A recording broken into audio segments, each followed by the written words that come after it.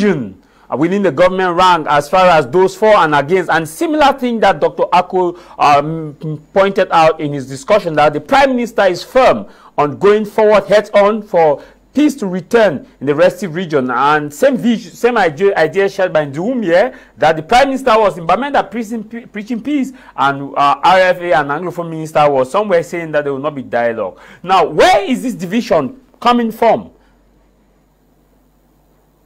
Okay, yeah, James, I've listened. It seems, yeah, from what Dr. Ako is saying, and even from some of on social media, from what I've seen, it seems as if there is some sort of a division between maybe the president.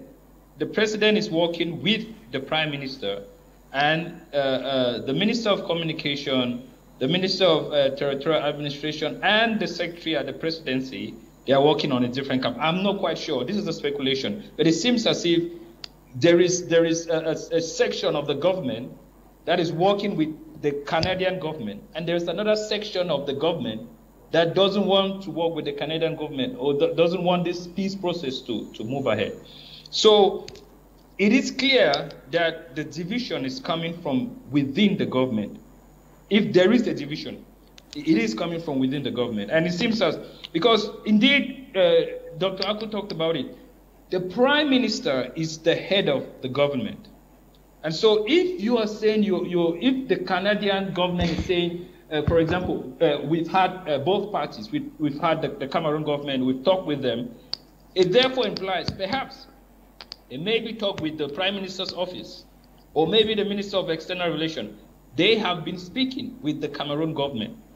Then all of a sudden we have a communique from the Minister of Communication saying we haven't entrusted. So this is 48 hours. That was 48 hours after I was released, and the communique came late at night.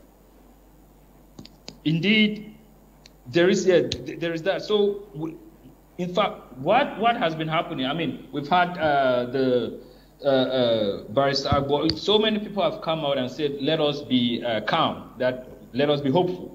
And indeed, there's been an analysis that said, well, perhaps this is not quite an uncommon thing. This is something that is relatively common. There have been cases where belligerents have got into an agreement, and a couple of hours, maybe a few hours after that, one party withdraws their signature or whatever. So this is not quite uncommon, but in the case of Cameroon, it might be disturbing because there's been this pattern in the past. But I just want to say an example of this would be, for example, the case, the Cuban Missile Crisis, if some of you can remember. Yes, between Kennedy had to sign and Fidel Castro an agreement with Nikita Khrushchev of the Soviet Union.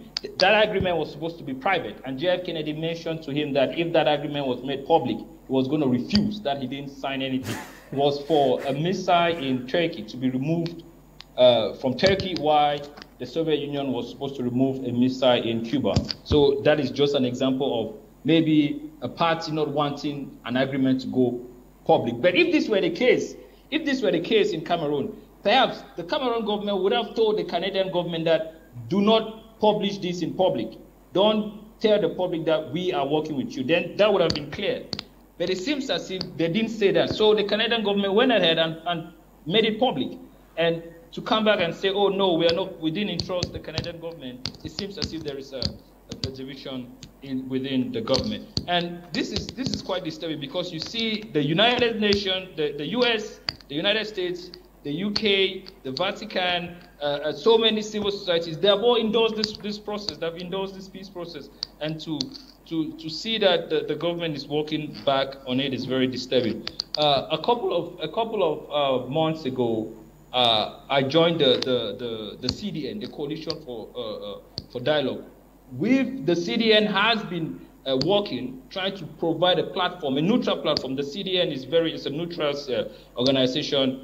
We are not in any way partisan. So we've been trying to provide a very neutral platform for all the factions to sort of coalesce together and put a front that they could discuss with the Cameroon government. And so this is what the CDN has been doing. But today I'm just speaking from the civil society have not been delegated by the CDN to talk. So this is the case from the Cameroon side. And just to say that the balance sheet of this conflict has been very disturbing. I think you mentioned part of it in terms of the statistics. More than 6,000 people have died. More than 1 million people have been displaced.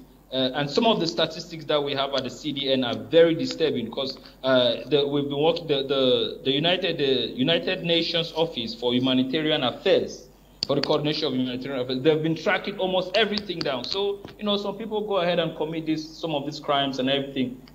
All of these things are being recorded. Okay. Very, very detailedly. And if not all indeed, but most of them, they have been recorded. Okay. The situation on the ground. We'll be coming back to you. Disturbing. We'll be coming back to you, Anya. We'll be coming back